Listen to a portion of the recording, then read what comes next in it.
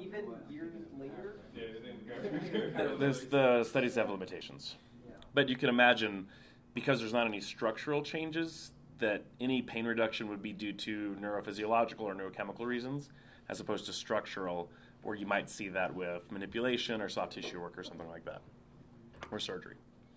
Okay, so what are some reasons why the public believes that people have lower back pain? What are the most common reasons that people believe that people have lower back pain? Sitting at a desk all day. Okay, what do you hear people say all the time? I got a bulging disc. Got my disc slipped. Doc says need a backiotomy. Okay. What do physical therapists generally say the reason why people's backs hurt is? Your core is weak. Primarily our core is weak, right? Okay, that ambiguous, catch-all. Okay, why do chiropractors say that back pain occurs, generally speaking? The nerves are not in alignment. Right, so their vertebrae are Your wife at the moment. out of position or whatever. Okay, why do acupuncturists believe that lower back pain exists generally? Right, so our chi is off, God bless you. gallbladder's not functioning properly. Okay, orthopedic surgeons, what's their go-to? They're primarily looking for disc pathology, right? Okay. So everybody has that lens that they're looking for as the causative effect of back pain. Now, we know that back pain is ubiquitous. It exists across the spectrum. Over 80% of people, particularly in the United States, will develop lower back pain in their lifetime. It is one of the main detractors from people being able to work, and it exists across the spectrum, whether it's from physical labor jobs or people sitting at a desk all day. So there's a lot of evolutionary biologists that claim that a lot of our back pain is a byproduct of us becoming bipedal. And you can kind of see that in the structural alignment of the back, the L5 disc and L5 vertebral body being the biggest and strongest, being able to carry the weight of the body. That being said, it's not the most optimal structure as far as being able to distribute force very well. It's very functional, allowing us to stand up above the grass and be able to see far and have our hands free so we can carry tools, but it does put the spine at a lot of risk and a lot of risk of damage. So going back to the PT's perspective, there is a lot to be said about imbalances in core muscles, especially in a day where we don't do a lot of actual physical labor. And I would argue that there's a difference between a pathological weak core and a physiological weak core. And in fact, most people don't actually have a weak core. They have major imbalances between muscles in their core. So they could have an imbalance from lateral flexors from right to left. So those would be your obliques, your quadratus lumborum, your TA to some extent, from anterior to posterior compartment, from your rectus abdominis, your psoas major, your rectus spinae, your iliolongissimus, your multifidi. So what happens oftentimes is we're actually out of balance. Now, back pain can also come from a myriad of other structures. If you have hip dysfunction, you're almost always going to have lower back pain as well. If you have sacroiliac dysfunction, you are almost always going to have lower back problems as well. If you have latissimus dorsi dysfunction, you are almost always going to have lower back pain as well. If you have a leg length differential, anatomical or physiological, you are more likely to have lower back pain. If you are heavy, if you weigh too much, you're more likely to have lower back pain. If you have had babies, you're more likely to have lower back pain. If you're elderly, you're more likely to have lower back pain. So we have a lot of demographic issues that we're looking at, things that basically overlap onto each other. And then we start to add 2 or 3 of these factors on top of each other, and it's really not a surprise that people have lower back pain. So we talked previously about imbibition, right? So when is the generally scientifically accepted time frame for when discs stop refilling with fluid? 25, 30? Roughly 25 to 30 is generally what most scientists agree is the imbibition stage. So that is why in your late 30s and early 40s, we are more likely to, quote-unquote, slip a disc. Now, we also know that as we get into a more middle-aged period, our lives become a lot more predictable. So the things that you do on a daily basis tend to become very routine. We start doing the same thing over and over again. So it's not really much of a surprise that we start to develop overactive muscles in one area or underactive muscles in another area. Now, if you talk to NASM folks and people like that, or even JANDA, we're looking at the upper cross, lower cross, most of the time we'll say that we have overactive hamstrings, overactive calves, overactive hip flexors, and I would include spinal flexors even though most people don't, and we're going to be weak in the erector spinae, so our spinal extensors and our hip extensors as well. Glute max, glute med, glute min to a certain extent. And then if we don't have the ability to inhibit the piriformis with our glute max, then we end up with things like piriformis syndrome or other issues that can cause sciatica type symptoms. Also, hamstring tension can certainly lead to lower back pain. So we find that in the office oftentimes too. People always assume that the pain that they're feeling, if they feel it in their leg, is coming from their spine. When in fact we know that oftentimes it's actually the opposite. The tension in the hamstring is pulling on the ischium, which is causing sacroiliac dysfunction. So one of the simplistic ways you can rule that in or out is you just treat the hamstring really quickly. You can even have them do self-myofascial release. You don't actually have to treat it. But if that makes it a lot better, odds are that it's not coming from the other direction. And in fact, some of the orthopedic tests we're looking at that look for sciatic nerve or L5 nerve root dysfunction, so say Beck-Deroux, for example, or a straight leg raise, that would cause pain to shoot into the lower back could also certainly be caused by posterior elements of the leg that would pull into the lower back. So if I tried to pull your leg up with a straight leg raise and you felt pain in your lower back, that's a classical orthopedic test for a disc herniation or a radiculopathy. However, if my hamstring is really tight, it can yank on the pelvis. If my sacroiliac joint is already irritated or my lumbosacral joint is already irritated, it's not really much of a surprise that you're going to have back pain there. Make sense? So to test our theory, we would do inhibition of the hamstring and go back and check it again. If it was significantly better, then we can say with a reasonable amount of certainty that it wasn't the nerve that's causing the issue in this particular case. And maybe they're overlapping, right? They could be. But the hamstring is actually pulling on the pelvis, causing back pain. Same thing with Beck-Deroux, if you guys are familiar with that. Have you guys gone over that in Dr. Char's class? So basically, you're going to be sitting on the end of a table. You extend your legs all the way. And so the increased intradiscal pressure is allegedly going to push the disc material onto the nerve, which causes sciatica-type symptoms. However, also, if you have really, really tight hamstrings, that's going to cause lower back pain. Make sense? So a lot of our classic orthopedic tests kind of have some overlap from functional tests. And that's why you guys, when you see my exams, you see a lot of overlap between the two. Like it kind of looks like a traditional orthopedic test, but we modify it to where it's more of a functional test. And again, you know, we talk about this a lot. Like, so one of the big issues when we're talking about healthcare providers is that they don't have a background in philosophy. So they lack the critical thinking necessary to evaluate a problem or a scenario. You know, they lack the ability to understand logical fallacy, a priori, tu quo qui, ad hominem, slippery slope types of logical fallacies, because most of them have been in science their entire career, and everything is dogmatic in science. It's the structure, it's the hierarchy in the scientific community. You know, you don't challenge your elders, you don't challenge the guy with a PhD from Harvard, which of course we know is an appeal to authority fallacy. Right off the bat, everybody is wrong at some point. I'm wrong, you're wrong, everybody's wrong to some point. But if you have the inability to recognize why you might be wrong or why you might be right, you don't really have the critical thinking ability to be a clinician.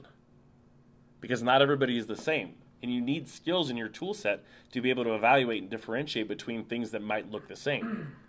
So let's just talk about the multitude of things that could be lower back pain diagnoses, right? So muscle spasm, so Active Life actually had a post on this the other day.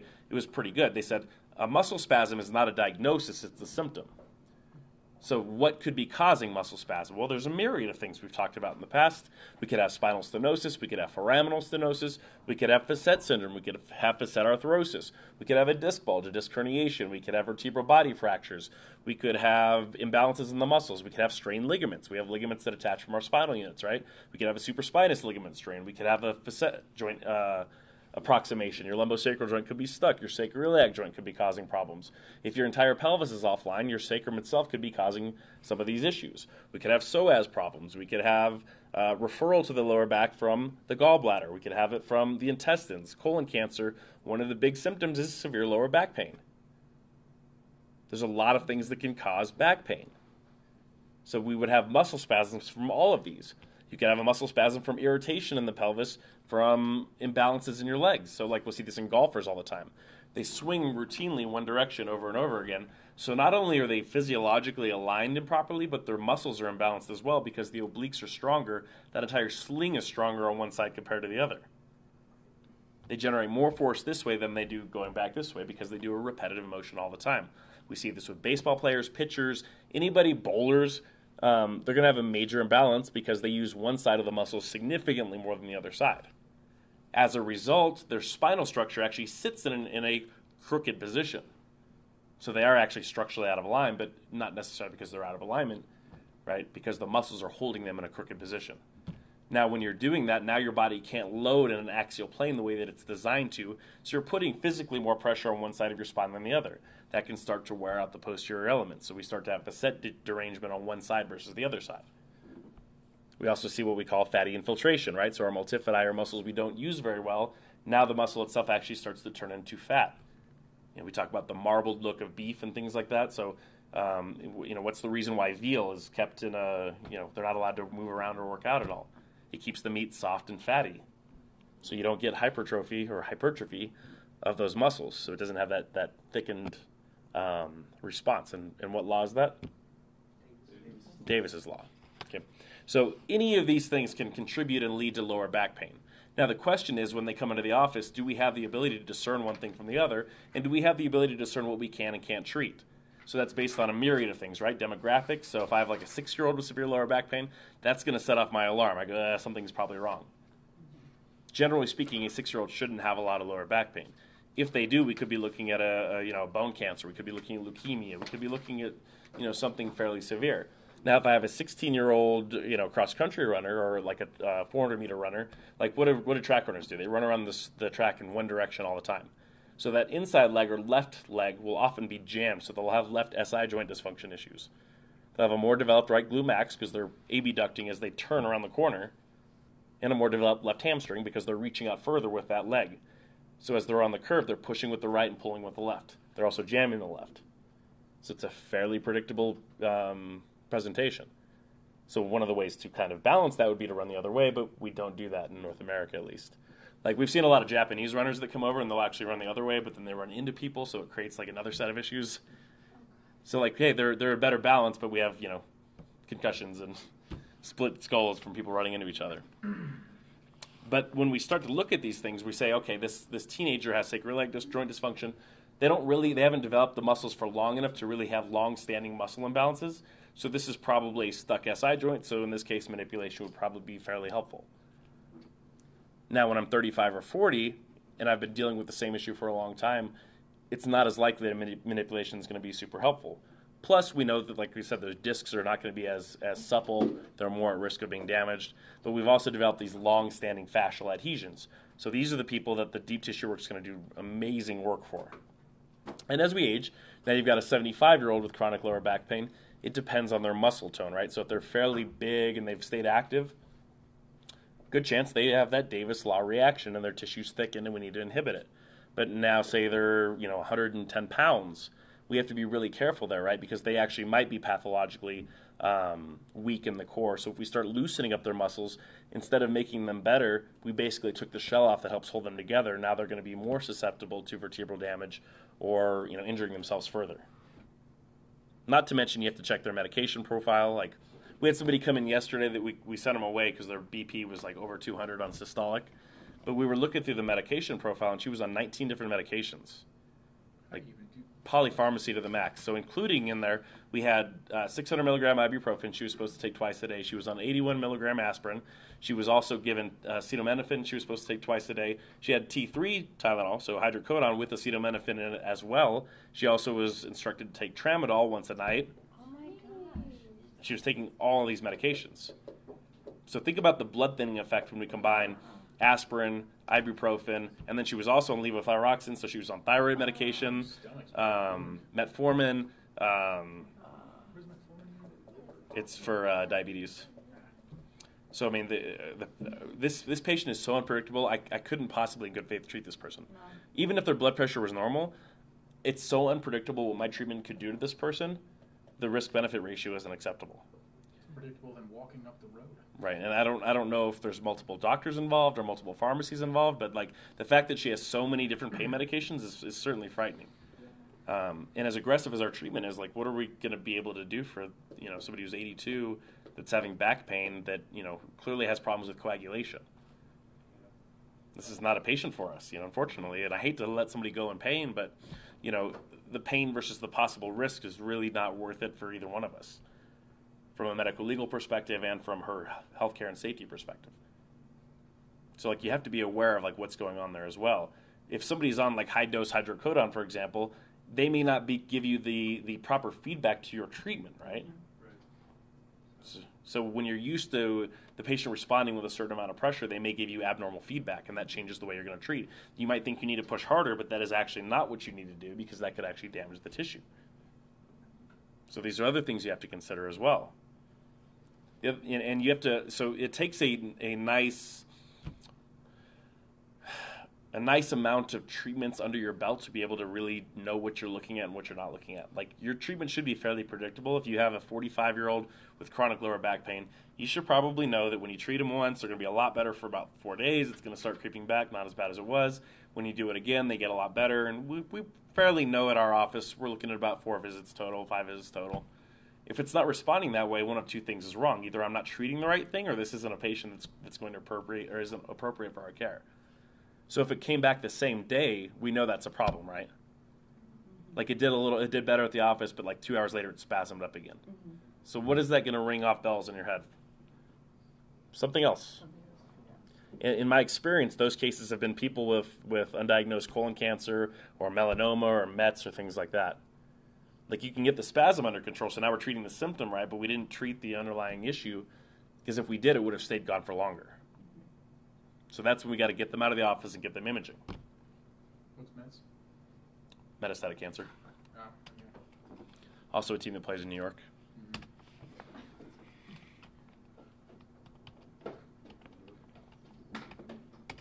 So back pain can be complicated. It can also be fairly simplistic. You just have to know what you're looking for. So, like, if I have pinpoint pain on my PSIS and it kind of radiates away from there, what am I thinking?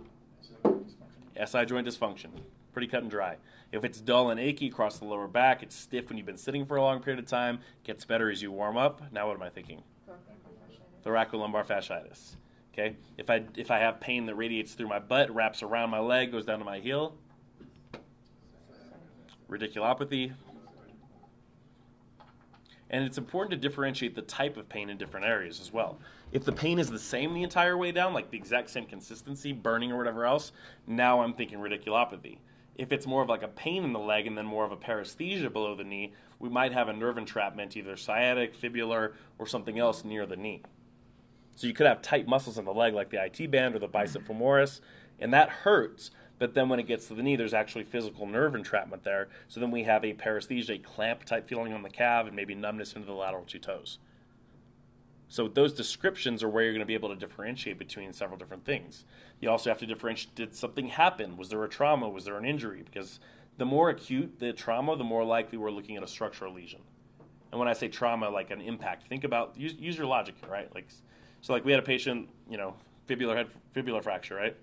So think of the mechanism of injury. We had a patient come in, they were kicked in the leg.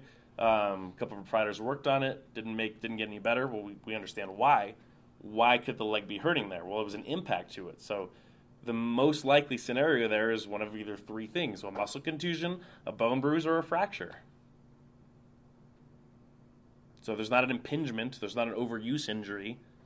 There's a physical trauma to it that gives us a very direct and linear type of injury. It makes logical sense. There's a progression along the way there.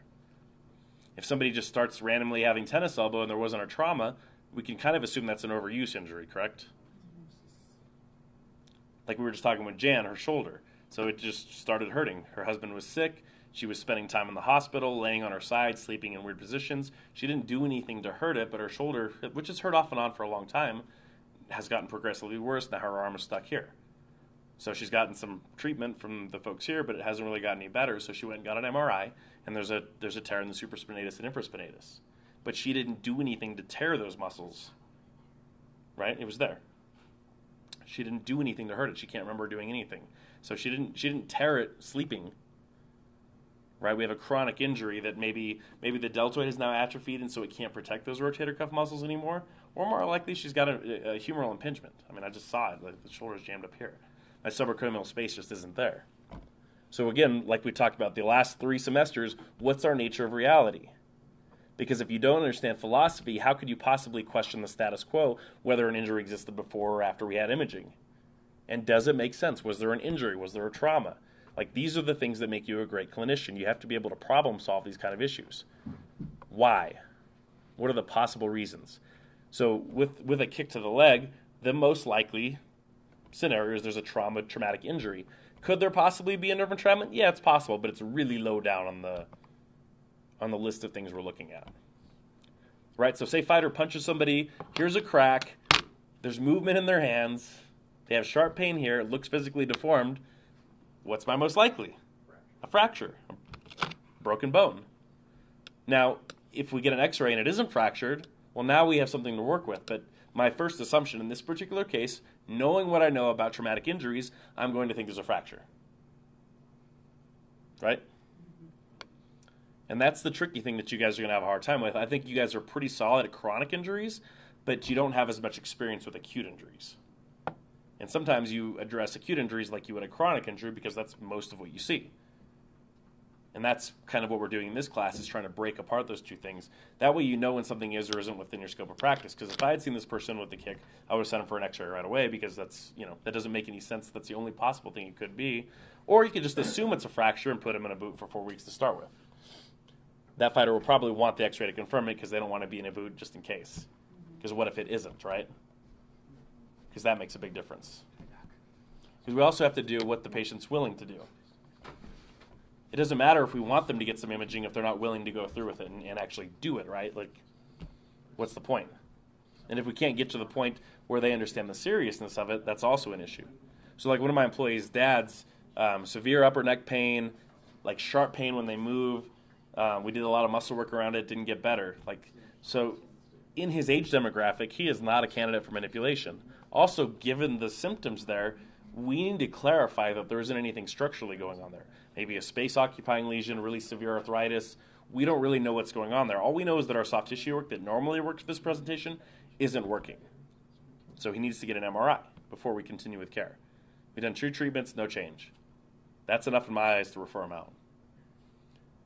Unless I come up with a radically different approach, which I don't know what else to do at that point because we've tried basically everything. Make sense? If you're doing the same approach, it's not magically going to get better on the 4th or the 5th visit, which is one of the fallacies in chiro, massage, and PT world. They only know how to do one thing, so they're just going to keep doing it. But if it's not working, you have to be able to accept your reality and say, this isn't working for the patient. It's not necessarily my fault, right? But I have to recognize that what I'm doing isn't working, so I either need to change my approach or punt and get that person somewhere else or get them appropriate imaging. You don't just keep going, because a couple things. One, you actually might be making them worse. 2, you're wasting their time and their money. 3, that time and money could be used to pay for something that actually might benefit them. So like we talked about before, it's not just do no harm, it's also do no fiscal harm as well. And that's one thing that gets lost in the system. A lot of doctors and hospitals and things like that they don't remember that part of it. It's also, if you're recommending care that's overly expensive, that somebody's either A, not likely to do because of their financial situation, or B, not likely enough to be needed for them, but it might actually put them in a massive hole financially to where now they can't pursue other health care as a result of that. We've run into that with a couple fighters from Scotland and some other places. Like, they don't have insurance here, so for them to get an MRI, best case scenario, we could maybe get it down to $750, $800 cash. Well, they don't have that right now. But they have health care in Scotland, so they can go back and get an MRI for free. So the flight is cheaper than the image, so they're going to wait. And then that's what you just got to work with. You can't force them to do it, right? All right, let's start the lecture. I brought my brother's MRI. Can we look at that after the... Certainly. Okay. He had a soccer injury. He rolled his ankle at inversion sprain grade 3. Okay. And so I brought the MRI. He actually just got surgery a couple days ago. Okay. But it's okay. Is he in New Mexico? Yeah. Okay. So maybe we can have him as a model at some point. All right, so lower back pain statistics. So the likelihood of men and women to report low back pain that affects their ability to do work, we see that men have a higher incidence, about 31%, women about 20%. So this kind of statistic has a lot of other variables that might be in play, right? So what might those be? Also, right? So yeah, the type of work. So maybe men are doing more construction work. What else? Metal work, since they're doing more of that apparently. Could be the age. Well, people who report actually go out and report their back pain. Right. I think women are tougher. It could be that women are tougher, right? Also, what about cultural norms, right? Like women may not feel as comfortable reporting pain because they're more afraid to lose their jobs potentially. There are cultural stereotypes involved in the workplace. There, like it or not, there is a hierarchy. Maybe we've swung back the other direction too far. I mean, I don't really know, but historically, there has been a bias against women in the workplace. So they have been less able to discuss their physical ailments with their employers because, it was the good old boys club. And in some places it still is. So that's another potential, effect that could be confounding these statistics. So trends in the number of Americans who experience lower back problems in the last 3 months. As you can see there, the age demographics, so it increases drastically when we get to, over the years. So in 1997, we were looking at about 29% in the group 65 years and older. 2013, we're looking at about 33%, 34%. The group 18 years and older, it's gone up a little bit, but not nearly as much as the elderly. So again, what are some of the reasons this could be? We've got a generation, right? So now the baby boomers are now in this age group. There's more of them. So and again, this is truly pseudoscience that we're talking about right now, right? We're making conjectures about things without any truly statistical reason to back them up. And that's what we do in anthropology oftentimes. That's what population studies do. It's a very, very soft science. But it has been noted by sociologists, et cetera, that baby boomers have been involved in more risky behaviors, including sporting activities and things like that as well. So that could lead to that increase because now those people are actually in that 65 and older category, right? Also, the generation before that, maybe they didn't complain as much. Because we're talking generational here. You go 1997, 65 years before that, this is the World War II generation, the Great Depression generation, the generation that doesn't talk about their feelings, the generation that doesn't want to help, the generation that sucks it up. Right? And these are, of course, stereotypes, but stereotypes that are sort of accepted across the cultural norms and barriers. So we have to kind of take those things into account as well. It could also be that just people are having more back pain. Maybe they're more obese than they used to be, or maybe whatever, maybe their beds. I mean, I don't know, right? Maybe there's a genetic component to it. More computer work, we don't really know. We just know that number exists. Okay, back pain in America, approximately 4 out of every 10 Americans who seek help for low back pain will go to a chiropractor first. It's actually a surprisingly high number, right? That is high. Right. So in the 80s, that became a culturally accepted norm. People would go to the chiropractor. So as a result of that, the demographics, again, are kind of, there's a split that we talk about. Like the older generation, they grew up in an area in the Wilkes area, if you guys are familiar with the Wilkes antitrust lawsuit. No? So the case first came out in 82. I think it was settled in 88 or 89, but the American Medical Association was found guilty of trying to contain and eliminate the profession of chiropractic through illegal means. Wow. Do what? Yeah. So they would pass out propaganda to high schools, to even middle schools, and things like that in the 50s and 60s, as they were trying to create a monopoly by trying to portray other professions, healthcare professions, as dangerous dogs. The AMA has traditionally done this for a long time. They do it to nurse practitioners, podiatrists, optometrists, DOs, physical therapists. It's gone on a long time. So there were several organizations that were found guilty, including the American College of Surgeons, as well, for again putting out propaganda and trying to eliminate a potential competitive profession. So that being said, that group of people was indoctrinated at an early age in the 50s to think that anything that wasn't given by a medical doctor was pseudoscience, was bunk, was quackery, was snake oil.